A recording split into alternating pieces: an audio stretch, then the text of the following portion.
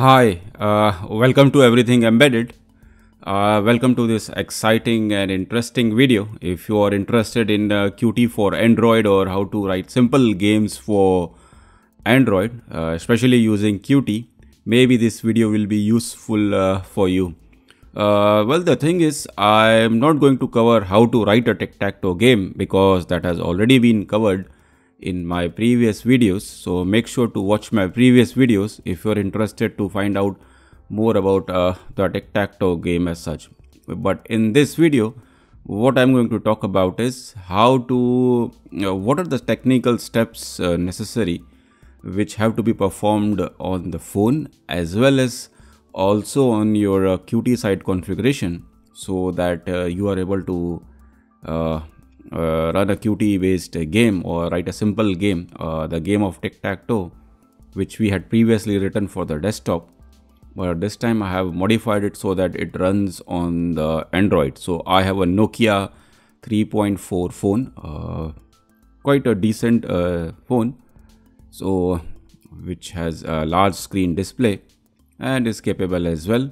So I thought, okay, can I convert my existing project, which was a TicTacToe project, so that it runs on Android, and what are the technical problems which I will face, and what are the issues. So first let me show you the game. Let us see the game running, and then we should be able to discuss more about it. So I have opened my project in Qt Creator. All I'm going to do is, so I have connected my Android phone as well. It's a Nokia 3.4 as you see on your screen.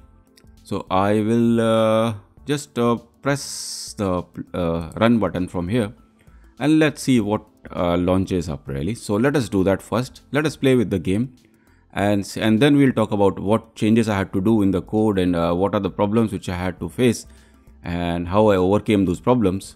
So let us, okay, so without any more ado, let's do that.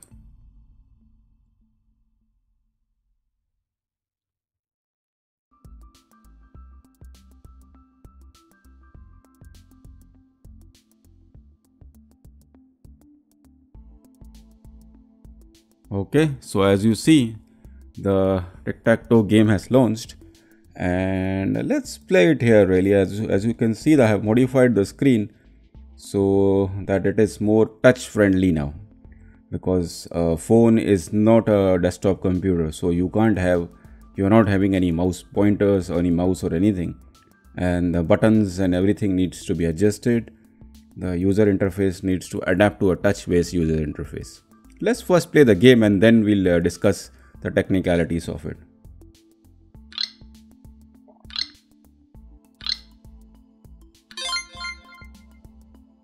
So I also keep a score as well, and as you can see on your the Qt side, you get notifications as well whatever you are doing.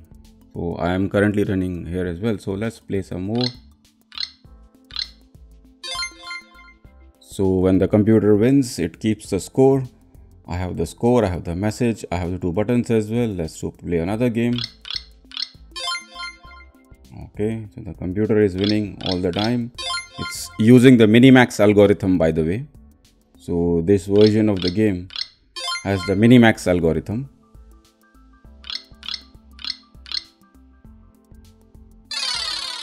So this one was a draw.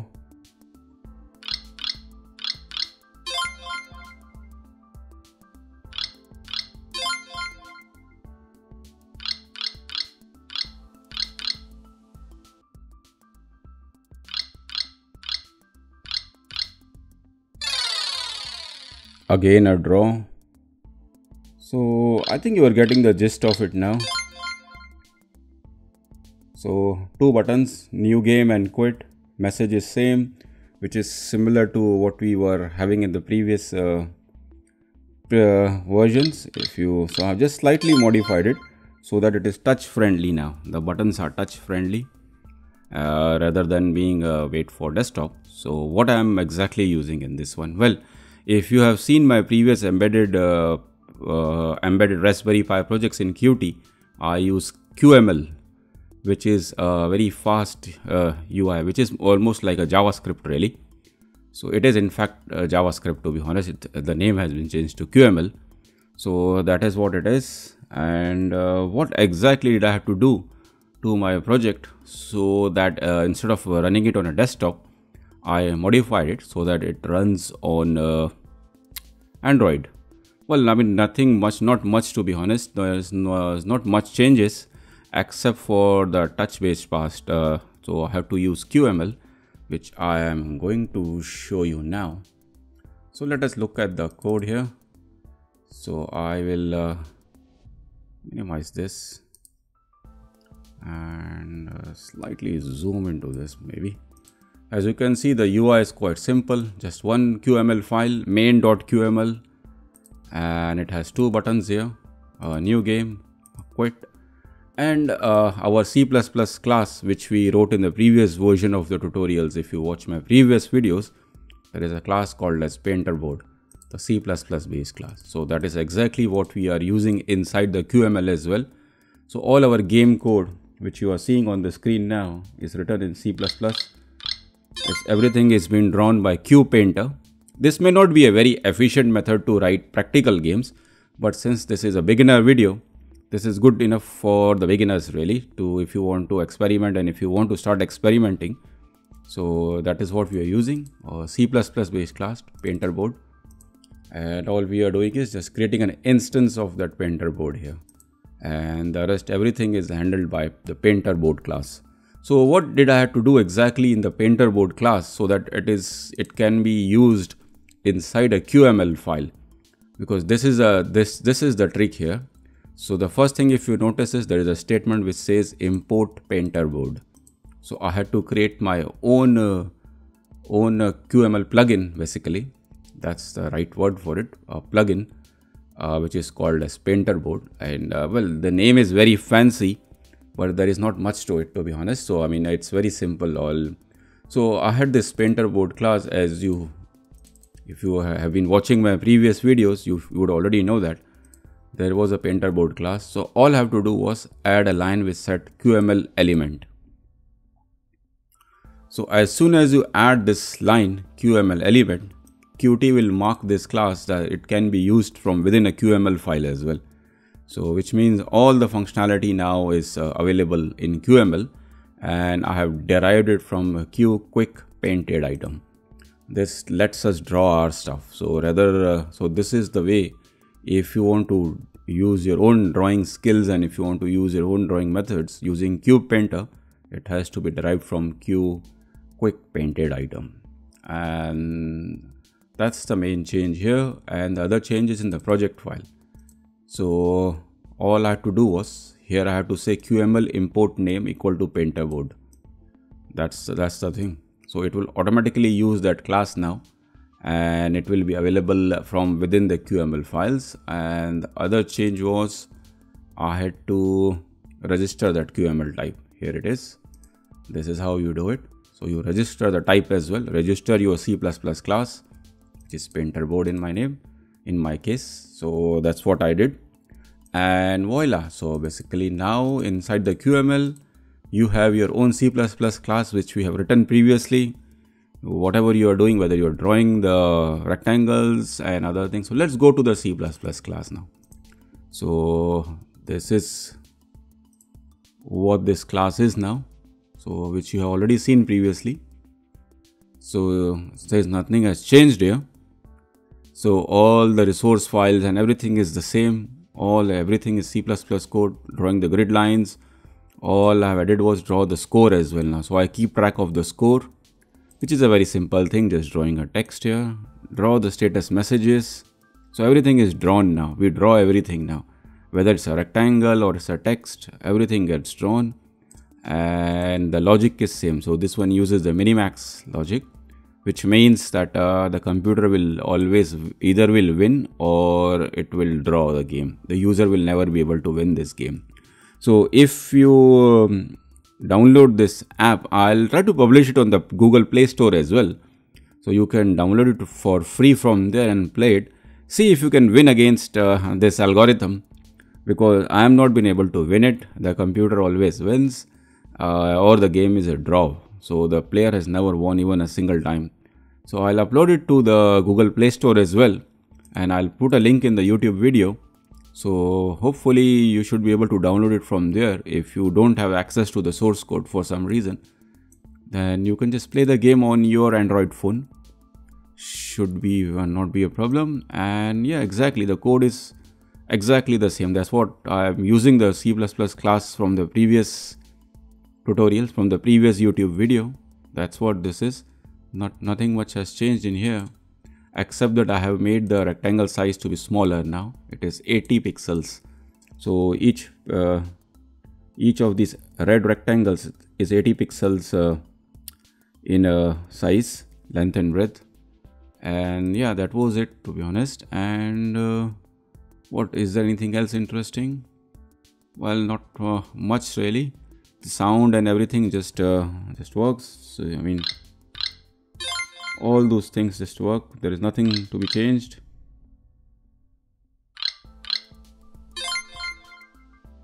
So as you can see, all your C++ skills are not going to waste. You can use them on writing applications for the phone as well.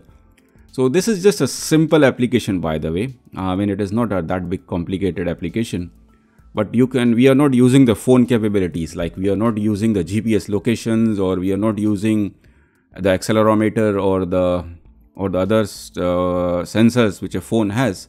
So maybe in a future video I'll show you how you can use what orientation the phone is in, what speed you are turning around, and those kind of things. Some fancy stuff which is, those sensors are only available in the phone. So we can utilize the phone based data and use it in our application. Maybe write a game which uses all those things. So that will be something interesting. I think, I mean, what else is there to this video? So this video was more about how to, what exactly I had to do to get this application running on Android phone. And the other thing was, of course, you have to install Qt for Android. I mean, when you download the Qt widget from the Qt website, make sure you tick the option, I want Android support as well. So it will, by default, I think that is always on anyway, but just in case, if you can check, double check on it. So you should have support for Android, and the rest is simple really. I mean, there is nothing much I have to do now. Okay, now before I forget, the other aspect is, what do you have to do on the phone so that your phone becomes a developer phone? Because by default, your phone is not a developer phone, which what it means in simple words is, even if you connect your phone via USB to your computer, you will not be able to run your own Qt applications. You will not be able to do that. So what do you have to do on the phone? Okay, so let's look at the phone now. I'll quit this application. So what I had to do was, or there are steps to on it. Let me go to settings first. Let us go to settings.